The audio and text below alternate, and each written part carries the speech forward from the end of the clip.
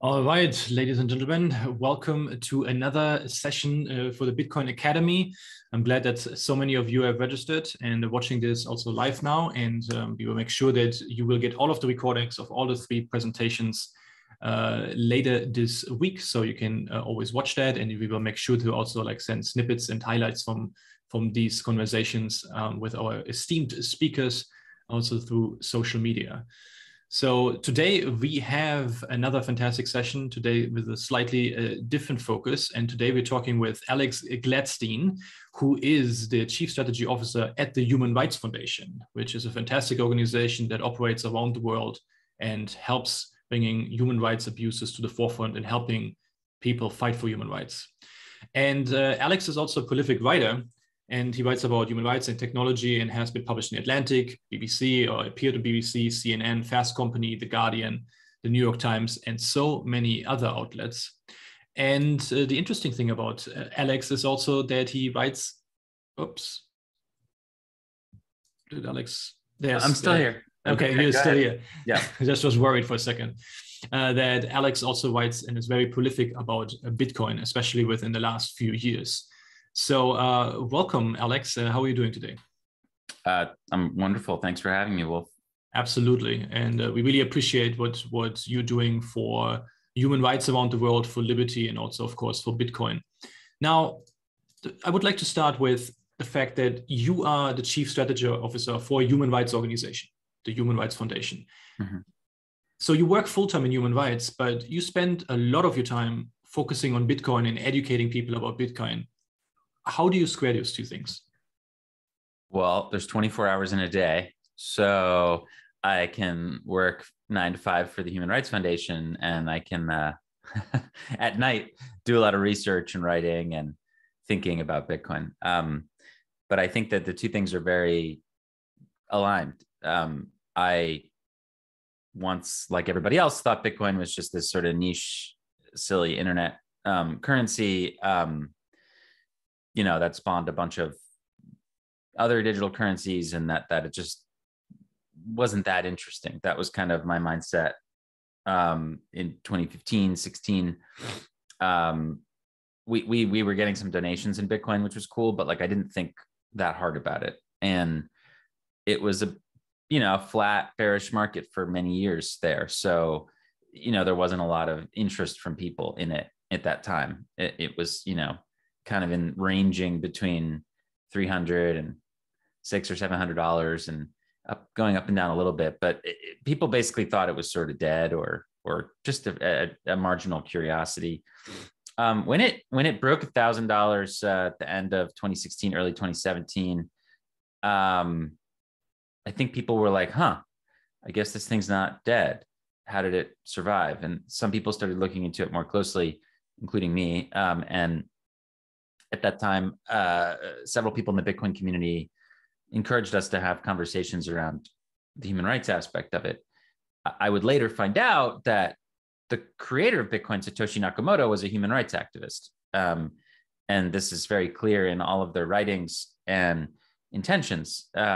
They were very concerned about two major kinds of human rights violations. The first one being surveillance and the kind of dwindling status of privacy in an increasingly electronic world. And that was a theme from the cypherpunks, who were these civil liberties activists in the 80s and 90s who saw this surveillance state starting to be built and chose to fight against it through open source code, as opposed to lobbying governments to make better policy. They fought the Clipper chip. They fought for the right to use encrypted messaging. And Satoshi had quite a bit of their legacy was built on that activity. But Bitcoin isn't just a parallel financial system. It isn't just a way to keep kind of governments and corporations kind of out of your financial business. It isn't just a way to shrink the surveillance state. That's a part of it, but it's worth noting that Bitcoin wasn't launched after a surveillance scandal. It was actually launched during the Great Financial Crisis, or sort of towards the end of the Great Financial Crisis. And the other human rights area that Bitcoin addresses is, essentially what I would call financial freedom, or, the ability to turn your time and effort into an asset, a money that can't be stolen or confiscated or remotely, taken from you or debased, which has been so common in human history.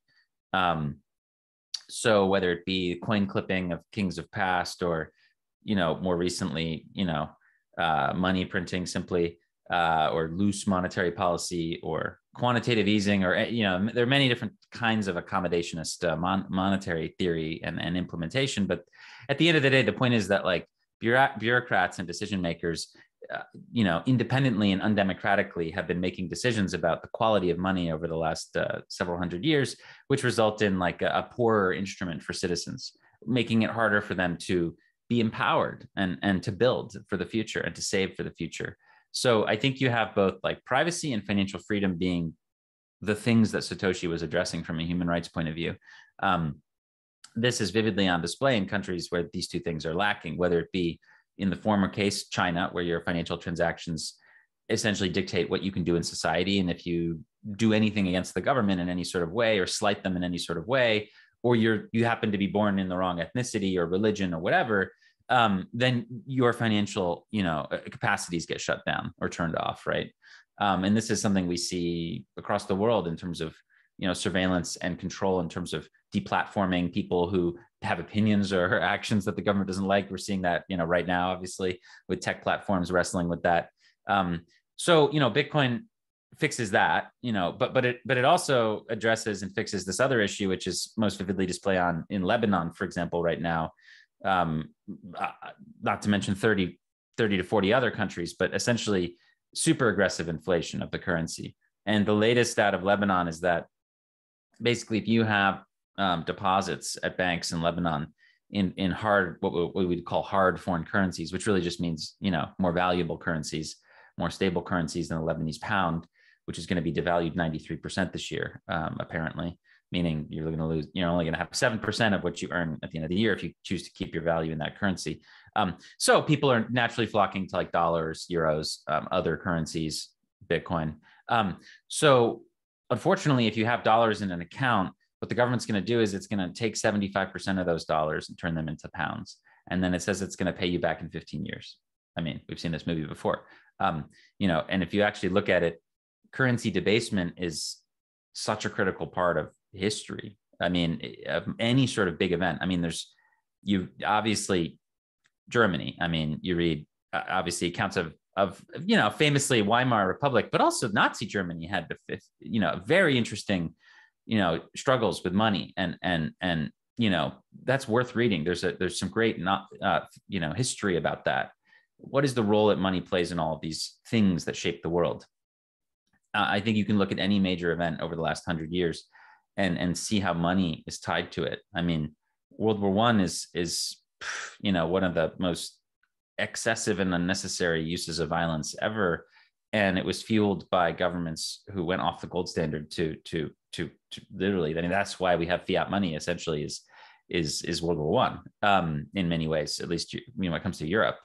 And then you look at World War II and the outcome of that, and the U.S. being a strong power, being able to shape the rest of the financial system and getting the rest of the world to use dollars for their reserve currency instead of gold, with the promise that we would pay redeem dollars for gold at a certain rate. And then, of course, Vietnam War makes it impossible for Nixon to keep that promise. He goes off the gold standard. Then we have the oil shock in the 70s. We have the U.S. doing a deal with the Saudi government to, get them to get OPEC, which held almost all the oil, to price oil in dollars. And you have this ongoing Cold War between the Soviets and the Americans, and the Soviets being in a position where they can't print money to buy oil, but, they have to dig it out of the ground, and the Americans can print it. So, you look at what happened today with Iraq and Afghanistan. These are known as forever wars, but they're also known as the credit card wars. These are the first wars in history that have been paid for exclusively by borrowing. So there are no such thing as war bonds or war taxes anymore. Populations used to be much more democratically connected to war. They used to be much more invested in it and supportive of it. Actually, you can just go back and look at opinion polling throughout the years and centuries, and philosophers going back to Smith and Kant and so many others hundreds of years ago knew they knew this would happen. They could talked about this idea of belligerence versus monetary policy. And, today the American public, I'm not going to speak for other countries, but at least in my country, just completely disconnected from the war effort. I mean, we've got wars in a bunch of different countries. Just to give you an idea, in the World War II era, there's a great story on the New York Fed website about how employees of the New York Fed during World War II, they would buy these war bonds. And then the government would actually tell them like what the war bonds bought them. And there would be accountability. Oh, we bought this plane and these missiles and whatever. I mean, could you just imagine that today? I mean, we're so far away from that. I mean, we don't even know what war we're funding. Forget like what piece of equipment. I mean, so there's this theory. There's a great book that I'd recommend people read called Taxing Wars, The American Way of War Finance and the Decline of Democracy by Sarah Krebs. And it really describes this tension between democracy and war finance in terms of, there's this theory of democratic peace theory, essentially, that democracies don't really fight each other. And that's kind of undermined by this, because that implied in that is that there's a corrective mechanism, and that democracies have skin in the game when it comes to fighting wars, whereas autocracies or feudal systems don't. They can just send the serfs off to fight. Well, if the people are no longer aware of the war and no longer connected, and they're no longer getting taxed for it, remember Bush cut taxes during the Iraq wars, and there's no like bond effort. If the war is being paid for by borrowing, whereby the people pay a hidden cost in terms of whether it be currency devaluation or negative externalities from asset inflation, or simply just interest payments in the future, if that is deferred, then the war is hidden, right? So I think you can look at like every single major event in history over the last 100 years, for example, 150 years, all of it relates to money. It's all so deeply intertwined. And Satoshi took a look at this and was like, all right, well, how can I make a currency that, bucks the trend, that essentially gives us a way out, that can fight this like really existential rise of the computer state, basically, and its intervention in our lives as we all go to digital and as we move away from cash. And at the same time, can it also address this growing sickness in societies that comes from governments being able to engineer money without consent from the people? I mean, these are the two massive human rights struggles that Satoshi confronted. And the implications of this are just so vast. I mean, it's like impossible to even state, but the fact that individuals now have access to a monetary network that's open and neutral and non-discriminatory and non-exclusionary, that has the same standard for everybody in the world. Jack Dorsey was being interviewed the other day, former CEO of Twitter, current CEO of Block, by Michael Saylor, the head of MicroStrategy. And I thought he said something quite insightful and pithy in that, today, if you live in Nigeria, essentially monetary policy for you gets dictated by somebody in Washington or perhaps New York. And, I've written about this, but, 4% of the global population controls the money rules for everybody else. Is that fair? Like, I may have benefited from that system, but I don't think it's fair. So we have a world where we have haves and have-nots. We have financial privilege. We have different kinds of monies around the world. Most of it is terrible and abused and used as a weapon against the people, not just in Lebanon, but Sudan, Venezuela, Zimbabwe, Iran, Ethiopia, Nigeria. I mean, so many. There's 1.6 or 7 billion people in the world today who live under double-digit inflation, and these people finally have an option. And I think that's very, very powerful. So I've learned all these things through the activists. They've been telling me about money and why it matters. And you talk to any activist from an authoritarian society, and you start to ask them about money. They have amazing stories, but it's never really been at the forefront of the human rights discourse. Like, you go to a human rights event, there's not going to be a talk on currency or money. Yet you go up to the Turkish activists, you start asking them about money. It's like, whoa, wait a second here. We have like a big story to tell. And this is like very relevant for all the activist groups. Like, they all, like, activists, just speaking more narrowly, always have trouble getting bank wires in, always have trouble with their bank account, are always being monitored. It's hard for them to do their operations. Governments make it hard. In some cases, in Russia, governments make it illegal for you to receive money from abroad. So there's like all these like restrictions, and Bitcoin just allows you to break free of that. And you're seeing that, right? You're seeing people realize that, and you're seeing activist groups use Bitcoin when the government shuts the financial system down, whether it be in Nigeria or Belarus, or even in Canada or the United States. I mean, so worldwide, people have an option here, and it's actually quite inspiring. It's like there's a quantum of solace here. There's a little bit of hope, I think, for the future, or a lot of hope actually, that we could move in a different direction. So that's kind of my story, and why I think it's so interesting. Yeah, that's very powerfully put, and you really bridge this between like Bitcoin and human rights, and it's so crucial to think about like all the people that get targeted by regimes. Most of us in this call and watching this will probably never have to deal with this, hopefully, but it happens to thousands of people around the world, if not tens of thousands of people, and Bitcoin helps those folks to get finances and be able to continue the work that otherwise they could not do. But even more significantly, thinking about what you've said, the 1.6 to 1.7 billion people around the world that living under two-digit inflation, so 10% or more. You mentioned Nigeria, it's 16% right now there. Like Brazil, Turkey, 50%, Argentina, 50%. Like these are big countries. This isn't for a long time, financial media was like, oh, Venezuela is like this one-off. First of all, like that's hugely disrespectful to Venezuelans, who used to be the, envy of the rest of the continent, and now are the largest refugee crisis in the world, as a result, in large part because of reckless monetary policy. And no, it's not. Venezuela is 26 million people.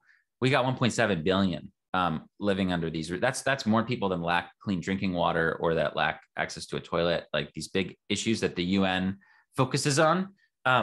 They don't have an anti-inflation program. there's no alphabet soup organization that's going to come help you when you're dealing with this issue, because they're complicit in it. They create it. I mean, you think about some of these countries in West Africa that are some of the poorest nations in the world, that are the legacy of the French colonial system. You think about places like Togo or Senegal, and Burkina Faso. These places, they still use the French franc. And in the 90s, not that long ago, the French government, made a decision with the dictators of these countries. Out of these 15 CFA countries, only one has ever shown any sign of democratization. They're basically all dictatorships, kind of in service with the French still today. And they just decided to devalue the franc 50%. 50%. I mean, that's just a decision that a bureaucrat made. I mean, we talk about how the Fed targets inflation rates by buying and selling securities today. No. This was just like a straight up decision, right? So that happens like more often than you think. And it's terrible. I mean, it's terrible. I mean, what happens to the people? So this is a way out. This is a way into a system where it might have flaws, like, and there's plenty of flaws with Bitcoin, but it's the same flaws for everybody. Like it's, there's no special standards here. This isn't going to be a world where like the Americans have it better than the folks in Togo. No. We're all going to be on the same money. And I think that's beautiful. Yeah, and talking about like human rights, thinking about what it means, what people are losing, and people don't think about that, right? If you are living under a very high inflation regime, you cannot plan effectively for the future. You cannot plan for your children. You cannot pass on any kind of resources like a generation in advance, because it will be half the worth, maybe like next month, maybe in a year, maybe in 2 years.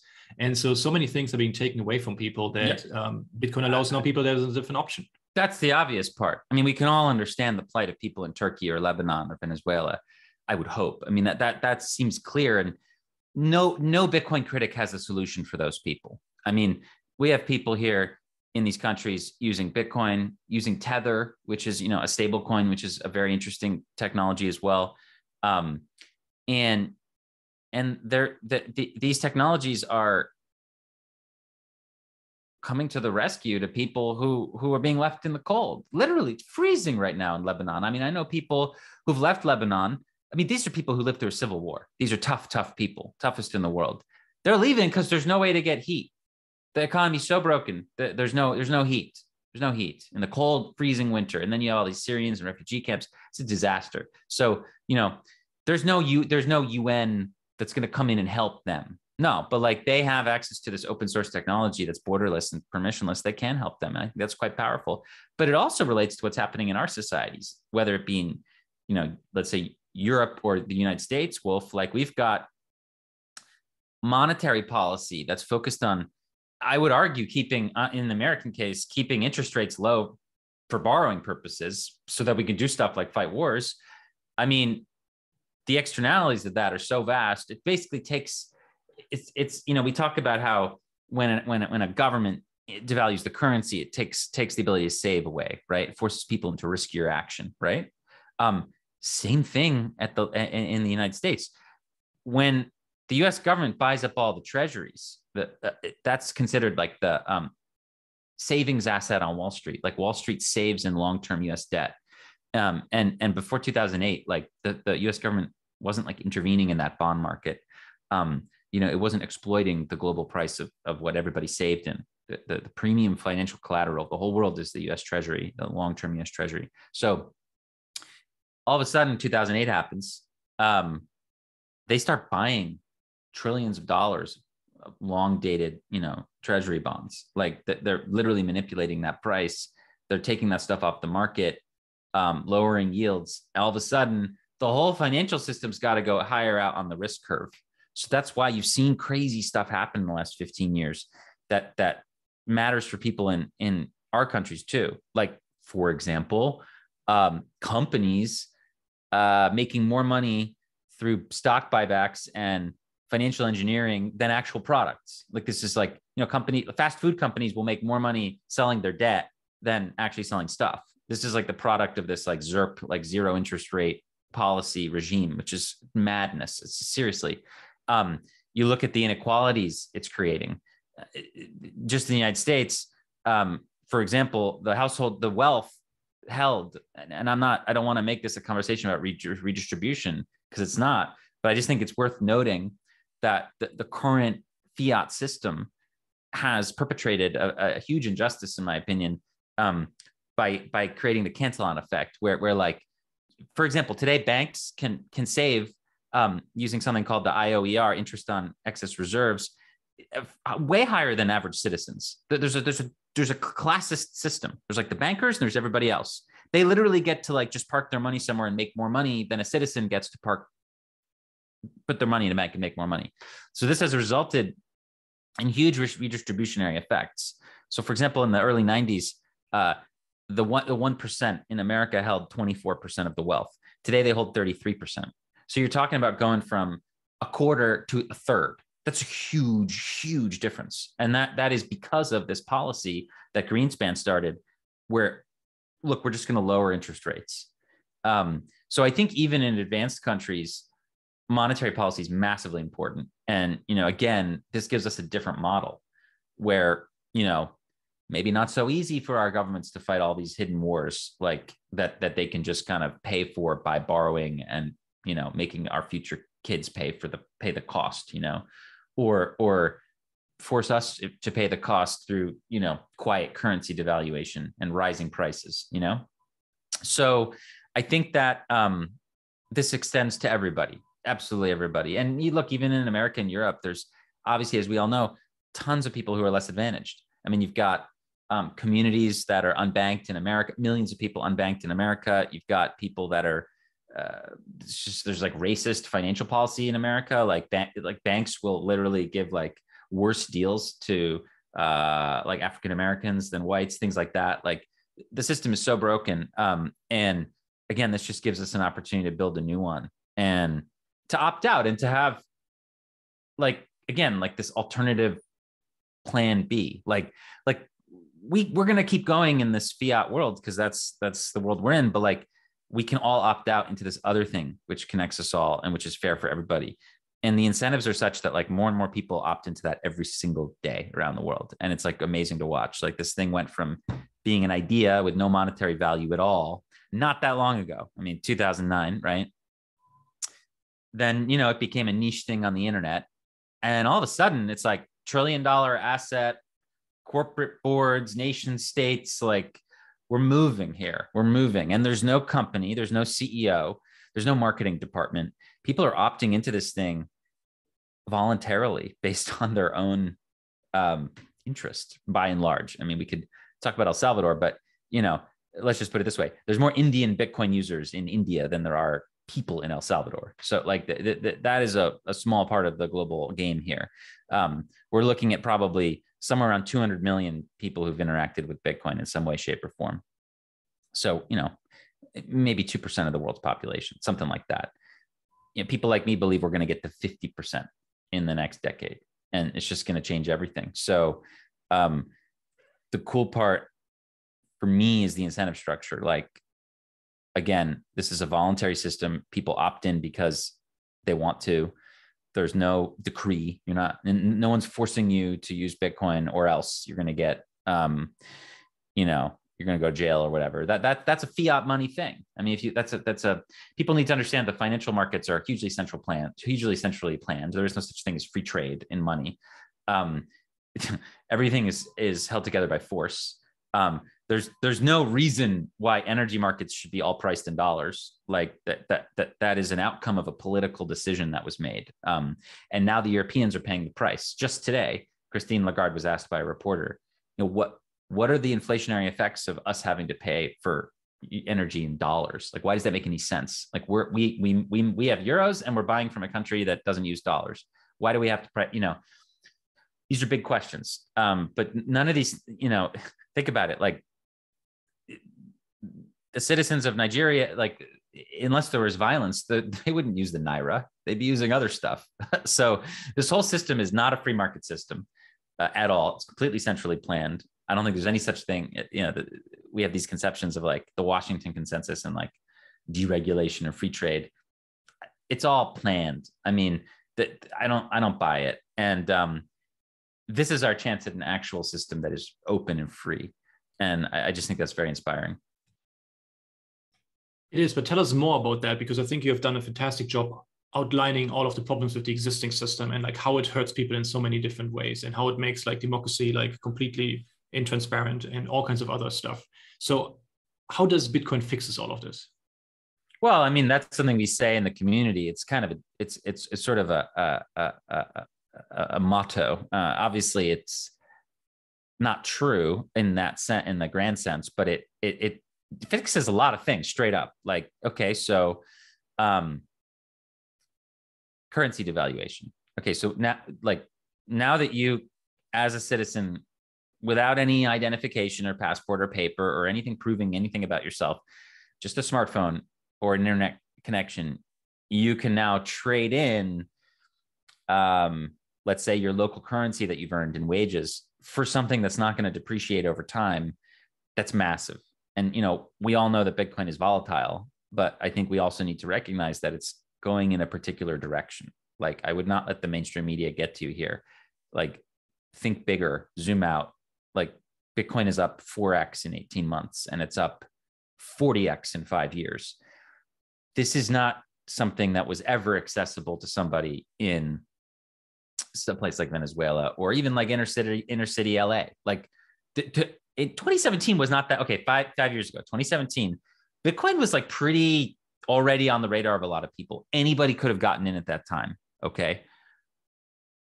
January 2017, February 2017, 5 years ago, we're up 40x. There's no instrument available for everybody in the world that ever could have done that. And I'm always in these conversations with these like central bankers and whatever, the Inter-American Development Bank. And they're like, oh, it's so volatile. It's more volatile than the Argentine peso. Are you kidding me?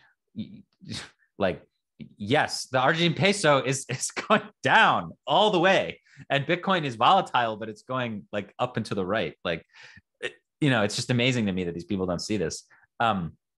So its ability to fix currency devaluation is a big one. Its ability to fix things like sanctions or capital controls. This is just obvious. Like, 2 Bitcoin users are unstoppable. They can send and receive from any part of the world. There's nothing a government can do. No censorship. That's not how it works. There is no it's not like the US government can say, hey, Bitcoin CEO, stop Wolf from sending Alex a payment. Not how it works. A decentralized global competition handles payment settlement. And if one of those miners doesn't want to process the payment, somebody else will. So there is no way to censor in the network. It is unstoppable from that point of view. So that's another thing that it fixes. I mean, I think there are many things it fixes. I mean, you can you think you talk about surveillance capitalism. I mean, with the Lightning Network, you can build an online economy where you can buy and sell things with digital cash, where the merchant doesn't know your address or where you came from or what zip code you live in or what your last purchase was or all this crap that they know. Anytime you use a credit card now, it's like all your information is sold to the data markets. Well, in a Lightning economy, they don't know anything about you. They just know you settled. They don't even know your name. So that brings us back to that world of brick and mortar retail, where you go and you buy a book or a newspaper and they don't need to know anything about you. And that was fine, and I think we should fight for that.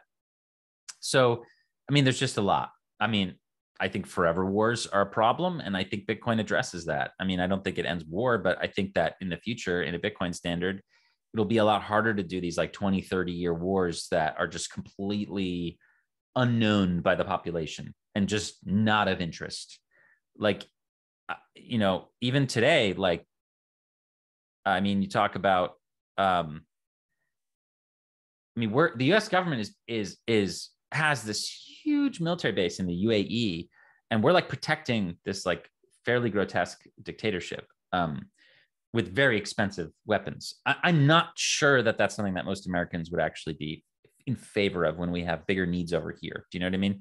So, yeah, I mean, there'll always be conflict, but this idea of these vast wars that cost trillions that are being paid for at the expense of the citizen, I just don't buy it. I mean, we've paid $1 trillion. American taxpayers have paid $1 trillion just on interest on the money borrowed to invade Iraq and Afghanistan so far.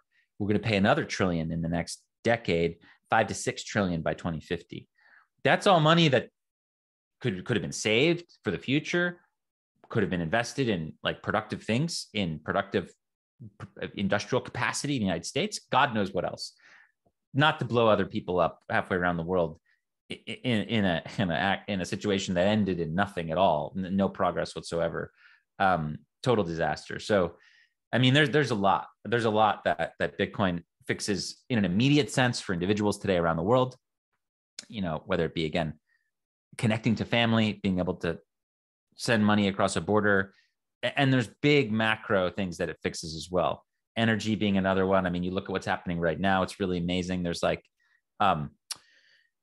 big winter storm coming to Texas, so they need more energy. So what's happening is there's like a lot of people who mine Bitcoin in Texas. So they're like giving their energy back to the grid to stabilize the grid. So there's like a futuristic, mature energy grid will be using Bitcoin everywhere. And like, it'll have basically this like surplus energy use that is mining Bitcoin.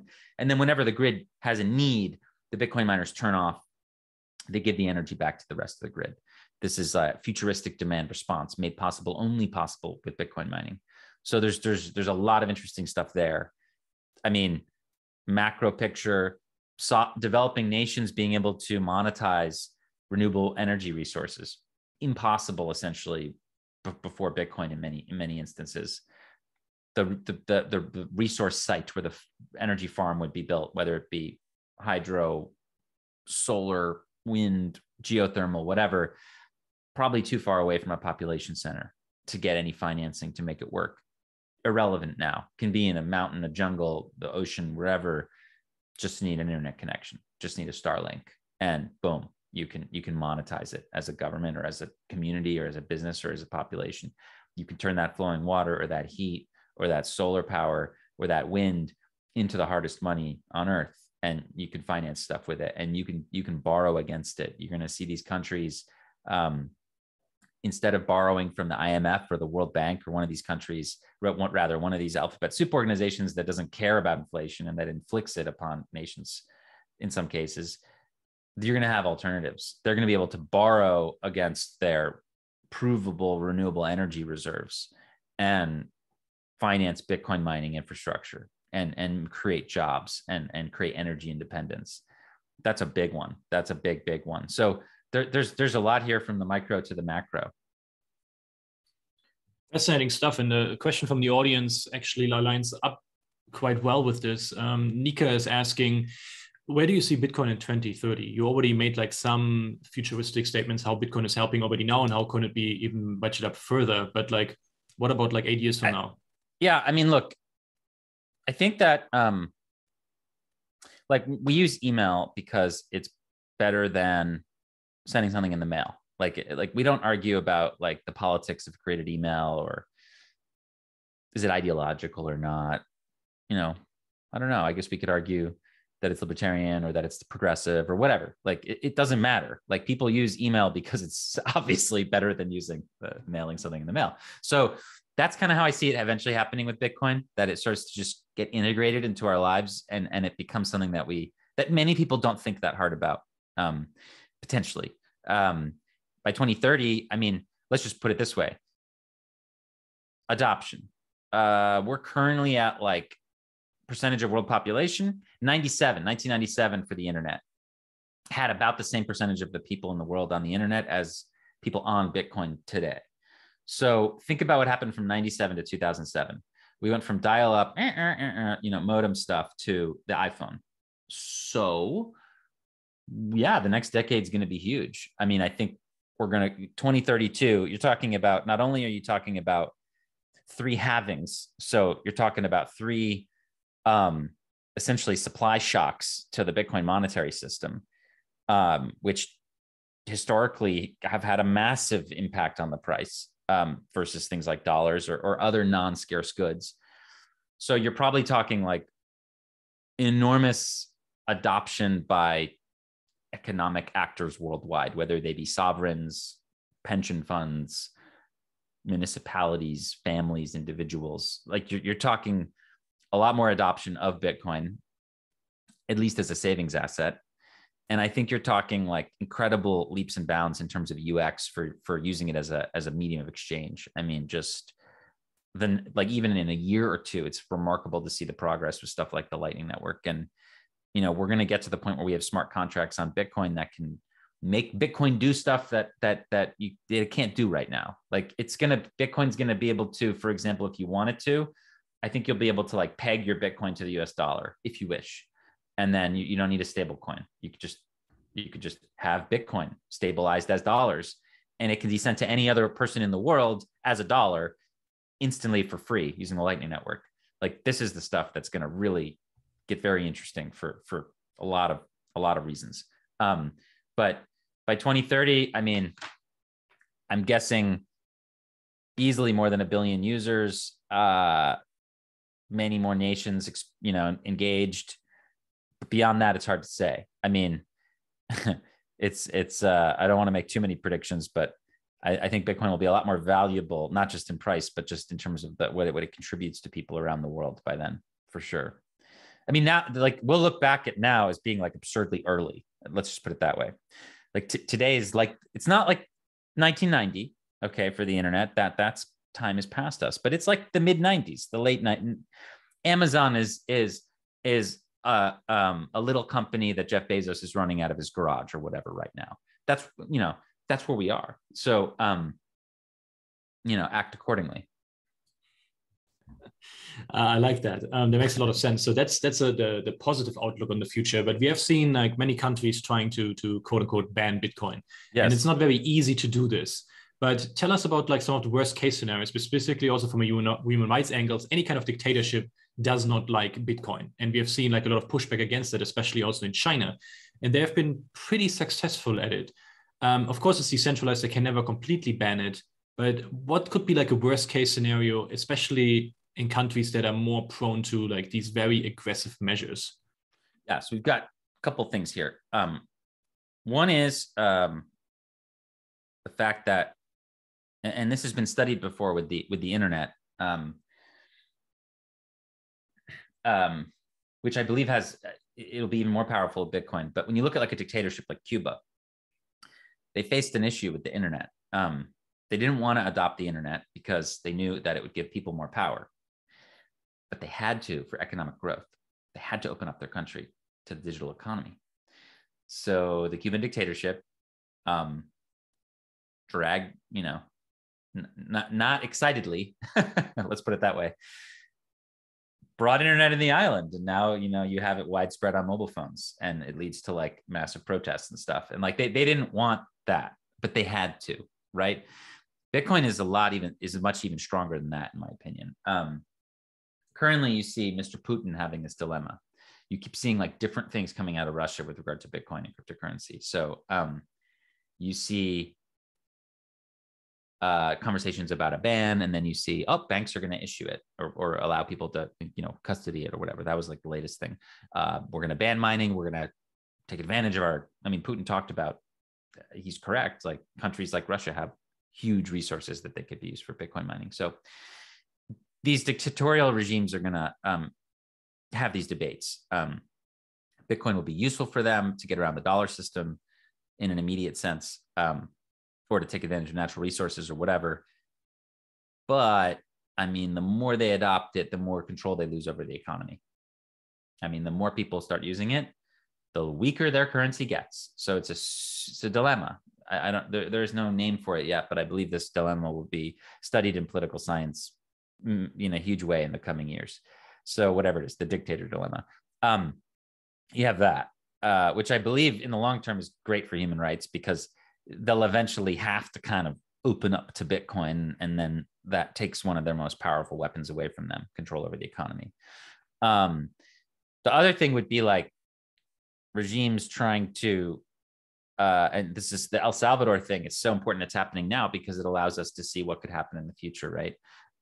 As Jack Dorsey said the other day, he doesn't think what's happening in El Salvador is the way that Bitcoin adoption will happen around the world in a precise sense, but it will rhyme. History rhymes. Like we're going to see a riff on that elsewhere, right? So you have two things happening. You have some unambiguous good in as much as a country deciding to declare Bitcoin legal tender, which I believe should be the right for everybody in the world, in my opinion. Open source, decentralized, neutral, non-discriminatory currency should be legal tender everywhere.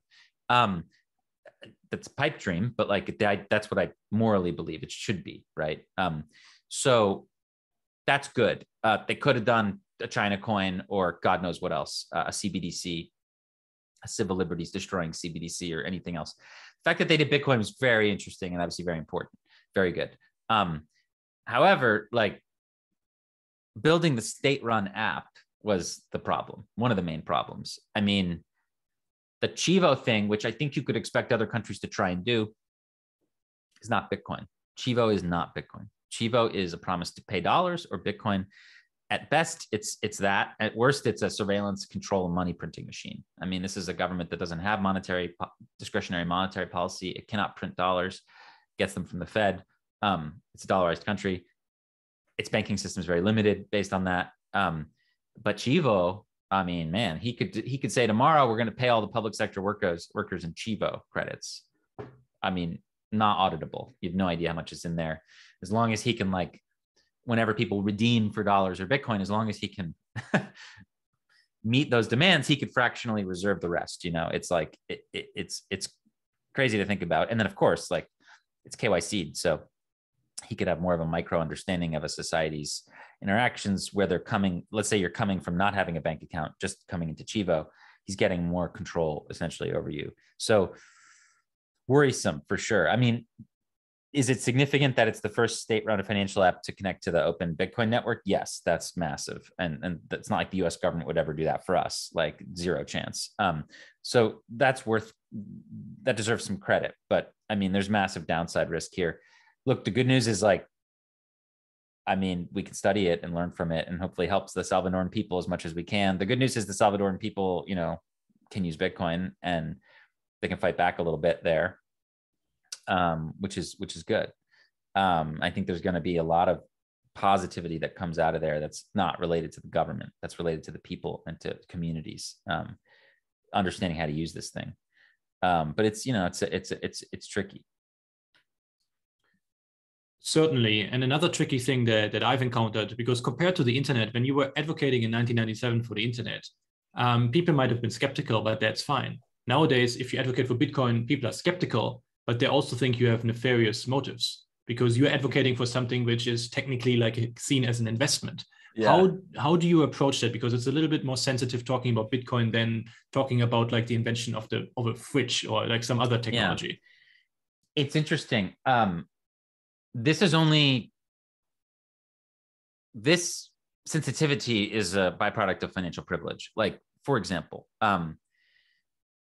reporters who report on the financial system in the United States, they own stocks. They don't have retirement plans. This is not disclosed in their writing. They own dollars. They use dollar instruments. This is also not disclosed in their writing. It is not like they willingly go and use like the Bolivar or the Sudanese pound or something so that they can be neutral reporting on the American financial system. Of course not.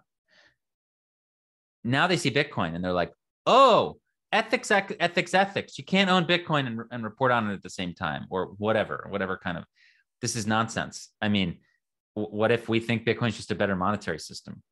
Like, at a minimum, I think outlets would serve the public better by having, like they have one left and right wing columnists, you know, they try to get a broad range of opinions, which is reasonable. They should have one person covering the Bitcoin ecosystem who's paid in Bitcoin and one that's paid in fiat.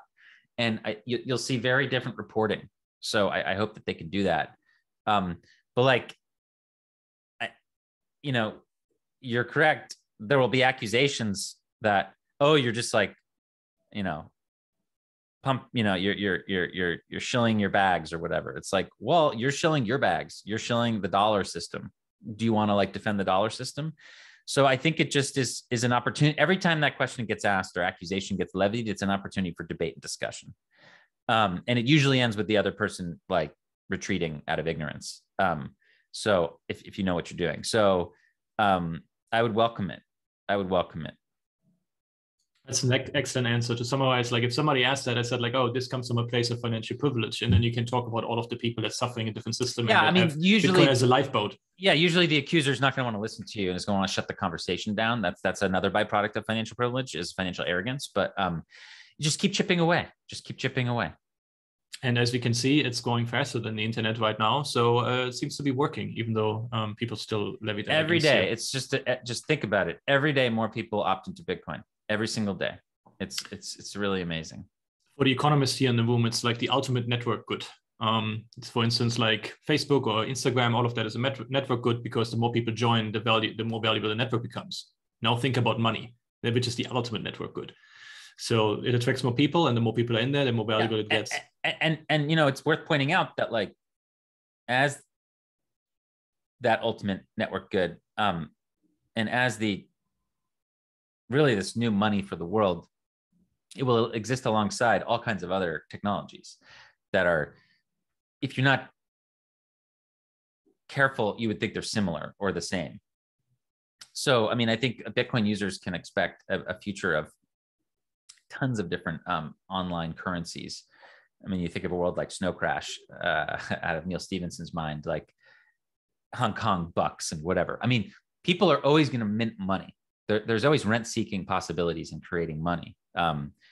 Satoshi didn't rent-seek, so provably, you know, didn't move the coins ever, assuming they are his or hers or whatever. But every other creator of a non-government, both fiat currencies, of course, are massively rent-seeking, and then every other cryptocurrency is a rent-seeking initiative. The second largest currency, Ethereum, was 100% pre-allocated when it was created, and then since then, you know, that has had a huge influence on who controls that project. Massive. And now they're trying to move that project from proof of work, which is like which has an element of fairness to it, in terms of like you have to expend energy to get the coins, to proof of stake, which is a system that mirrors our own existing financial system, in as much as the people who are richest or have the most, you know, are most influential, which is just such a disaster from my perspective. I don't understand this at all. It's going to be inequitable and destroys the very goal of what we're trying to do. It's very, very interesting to me. But there, of course, as I mentioned, there's things like Tether, essentially centralized digital assets that are outside of regulation. That's really what they are. Like what are NFTs? Art outside regulation. Like what are stablecoins? Dollars outside of regulation. What is DeFi? Attempts to borrow and finance and things like that outside of regulation. So the question in the end is just for these projects, you know, how long do they evade regulation, or do regulators change their minds and allow them? This is what we're watching unfold. But these things all have some element of counterparty risk, centralization to them that you need to study carefully. And, I think that Bitcoin will exist kind of alongside a literal sea of these different projects, like moving forward, more than we have today, doing all kinds of different things. But at the end of the day, like, I believe it'll become the bedrock of all of this stuff. And I think from a financial point of view, what's interesting to think about is that since our money has been so bad, like it loses so much value every year, even the dollar, like losing several percent every year is a big deal when it comes to finance. It has turned other things into money, meaning that store of value component. So because we can't use our money as a store of value, we've been using things like houses as a store of value. We've been using things like stocks, negative yielding government debt, gold. So my theory, which is a common one in the community, is that essentially over the coming decades, like the value in terms of purchasing power, goods, services, whatever, of things like gold, real estate, government bonds, stocks will decline in proportion to Bitcoin's value. Like, people are going to realize Bitcoin is a better store of value than those things because it's scarcer, it's instantly liquid, 24/7. You can move it. I mean, think about the work it takes to sell a house, like, okay, so those things will all preserve value. Gold will have industrial value. Houses will have value. Stocks will have value. Bonds will have value. They just won't have the value they have today. So it'll be like reduced in proportion to Bitcoin's value, which will be very large in the future because of its features and attributes. So I think you can expect some change along there too. And I'm someone who believes the same with regard to all these other cryptocurrencies. They'll have value. They'll always have value. It's just some of them their value will decline in proportion to Bitcoin's over time, which is not an easily noticeable trend right now, because short term they obviously are more performant. Like, if you and I, this is how it works. You and I would make up a coin, and we would call an exchange and ask if they could list it for a certain price. Boom, and let's say we created 500 billion of these tokens. And they listed the token for like whatever, a fraction of a penny. Boom, you and I now have $200 million. That's our market cap. This is money. This is how these tokens get created. So that is only possible in today's non-Bitcoin standard. Like that money creation possibility will be much reduced in the future. We'll still be able to create a currency and make our case to the market that it's valuable, 100%. I mean, we'll be able to try and sell equity in companies, do all kinds of things that we do today in that future. It's just people will be less willing to take that risk because they're going to have a well-performing money that preserves that is essentially an investment. So this is going to have massive consequences for the world at large. Absolutely, and you have already mapped out some of those with your prediction that maybe within the next few years we will be at like 1 billion users, which will be like 800 million more people using this. Which brings up another question that Michael asks, which is about how do you see the evolution of scaling? Right now, when there's the base layer, which is Bitcoin, and then the Lightning Network is built on top of that. But how does it look like? Will 1 billion people be able to transact in the Lightning Network? Will there be enough liquidity? What are your predictions there? Yeah, I mean, I think that over the coming decade, there's going to be tremendous advances in non-custodial scaling, meaning like ways for you to actually be in control of your Bitcoin and use it. That will be on-chain improvements, as well as second layer improvements, things like the Lightning Network. There's other technologies that will complement, perhaps even outrival the Lightning Network in the future. I'm a huge Lightning Network supporter, but it's not destined to be the only thing. I mean, that people are going to create other ways to program Bitcoin to do cool things. I think Lightning Network is going to be huge for a while, but I mean, there could be other stuff, other ways to scale Bitcoin use that people look. When we look at 2050, when we look back at Bitcoin's history, I believe that we pick and 10 most important people are picked. Like, let's say there's some newspaper doing a 10 most important people from the first 50 years of Bitcoin history. I mean, I feel like at least 5 of them haven't even gotten into Bitcoin yet. Like the kind of stuff that's going to happen is just so exciting when we start getting the rest of the world involved in this project. again, just 2% of us, right? So and get the other 98% involved. It's going to be really exciting. So I think when it comes to scaling, look, it's going to be a mix of custodial scaling. I mean, first and foremost, how do most of us get introduced to Bitcoin? By buying it through a custodian. I mean, so these custodians are going to get huge. They're already massive. I mean, you look at Coinbase or Binance, look at the volumes they do. These are companies that are bigger than JP Morgan Chase and stuff already. Like, God, what are they going to look like in the future? So you're going to have these behemoth custodians that like handle Bitcoin services for companies and municipalities and governments and pension funds and whatever. And a lot of people will just choose to bank their Bitcoin with somebody else, you know? But whether it be in emerging markets or people who like, you know, are pro freedom or whatever, there's going to be a large percentage of Bitcoin users who are in control. And that's very important because that prevents Bitcoin from following the same fate as gold, which was centralized and removed from the monetary system.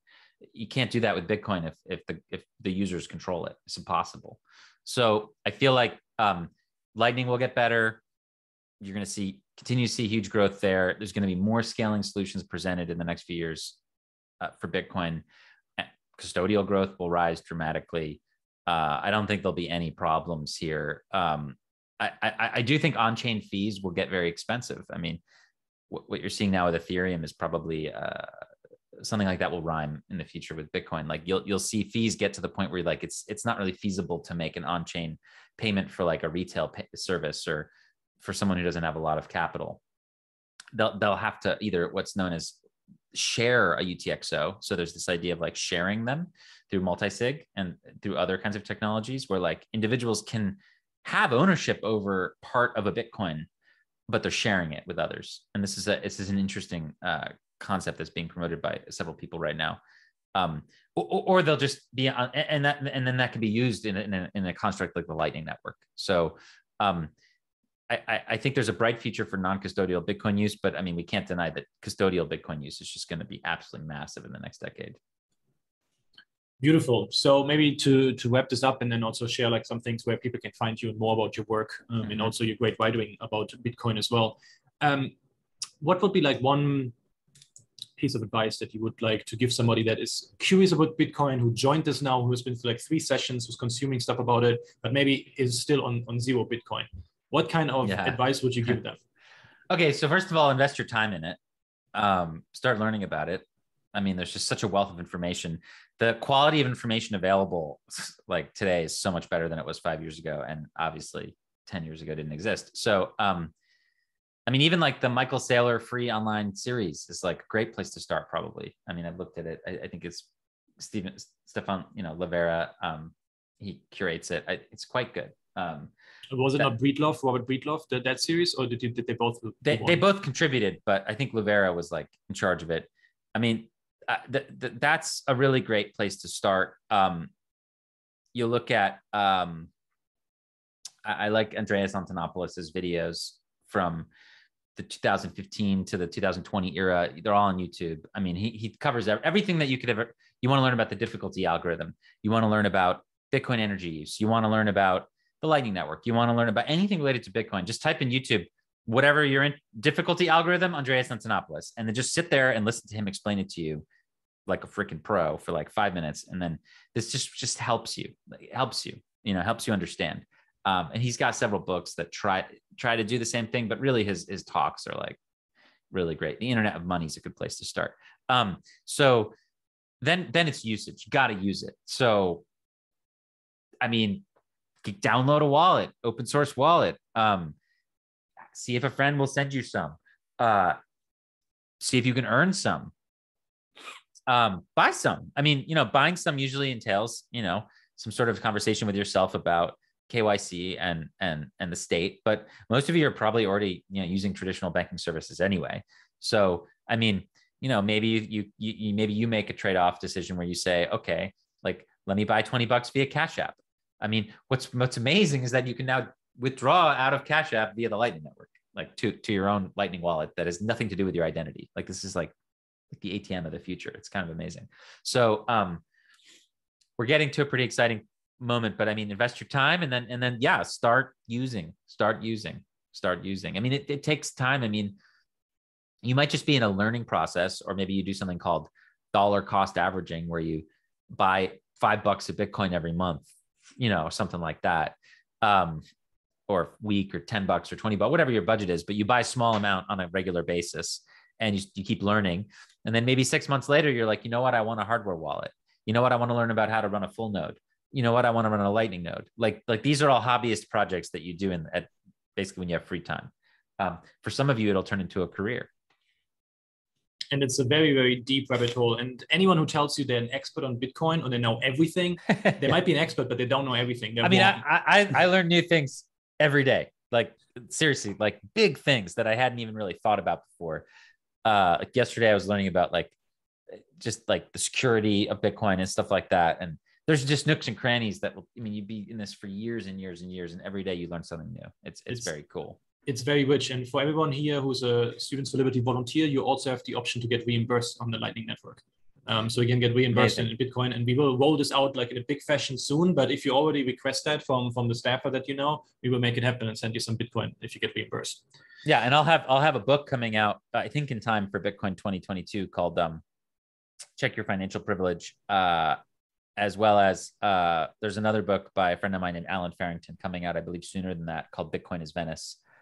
Bitcoin is Venice is a masterpiece. It is, if you want to think deeply about freeing ourselves from our neo-feudal system, you got to check out Bitcoin is Venice.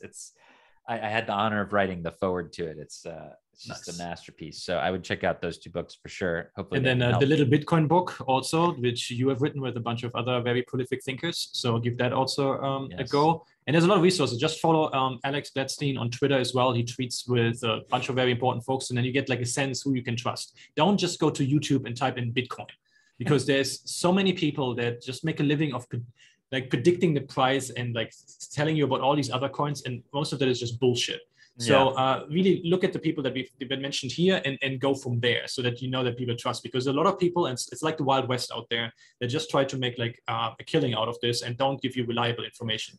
Focus less on the price, focus on your understanding. Yeah, you can follow people like Jameson Lopp and Matt Odell. They're going to be good because they teach you about privacy, security trade-offs. They have really good practical advice. Matt Odell runs a phenomenal weekly podcast called The Citadel, where they talk about tough issues ranging from privacy to running your full node to all that stuff. You listen to The Citadel once a week, you're going to start becoming knowledgeable about Bitcoin real quick. There's also a couple other shows I'd recommend, just if you want a macro picture of the space, all the stuff that's happening, because all the stuff that's not in Bitcoin is still relevant to Bitcoin. It's all relevant, whether it be US government law or financing in the crypto universe, or all that stuff is relevant to a degree to Bitcoin. And Nick Carter runs a podcast every Friday called On the Brink. It's like a half hour just recap of the week. It's brilliant. So Rick, that's a nice way to orient yourself.